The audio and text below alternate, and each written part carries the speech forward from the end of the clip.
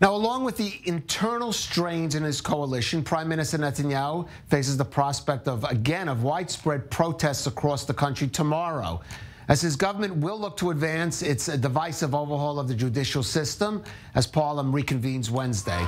Now, along with the now expected demonstration outside the Knesset in Jerusalem, protesters are promising a, quote, day of struggle that could disrupt travel and other normal working arrangements tomorrow. Well, for more on that, we're joined by our political correspondent, Batya Leventhal. And Batya, what can we expect tomorrow? It sounds like even a more severe version of what we've seen in the past couple of weeks. Right, so we're talking about, when you mentioned the past couple of weeks, 7 weeks in the running of these protests. Well, I mean the big ones outside the Knesset. Right, that no one thought were going to last as long as they have. But this is actually a nationwide strike, and what we're looking at is what they're calling a day of struggle, a day of disruption. And they're saying, at least the protest organizers, that they want to disrupt the movement and the flow of public life tomorrow in order to show how badly they believe the government is disrupting the democratic flow and life in the state of Israel.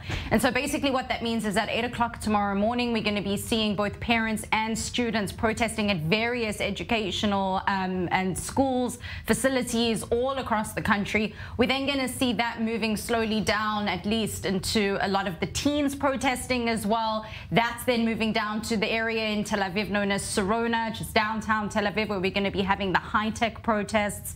That's then moving to around 2 o'clock in the afternoon, when we're going to have hospital protests of medical officials coming out of the hospitals in order to protest this. And the whole day is sort of going to culminate at Benjamin Netanyahu's house in Jerusalem, which we know they've already written a note to the police to say that they are demanding to be closer to his house and not put so far away from the barriers in terms of the proximity to where his home is.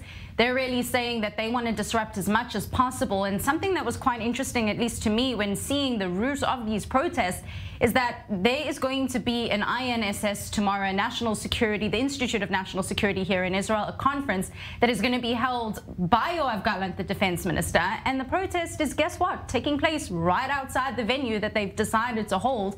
And the topic of that specific protest is teaching the defense minister of Israel what security really means.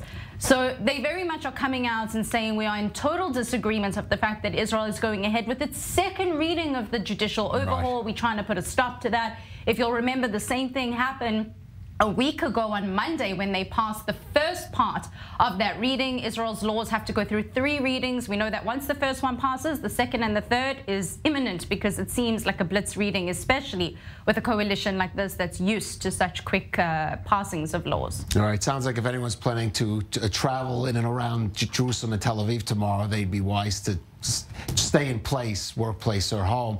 And as I mentioned before, Avi Maoz, you could argue the first defection from the Netanyahu government, though he says he's not going to work to break it down. We are seeing some real divisions develop here. We'll have to see how that plays out. And of course, the protests, let's hope also, if roads are blocked tomorrow, that we're not going to see serious clashes between the protesters and police. Of course, some government officials calling on keeping the roads open. Batya Leventhal, thank you for that.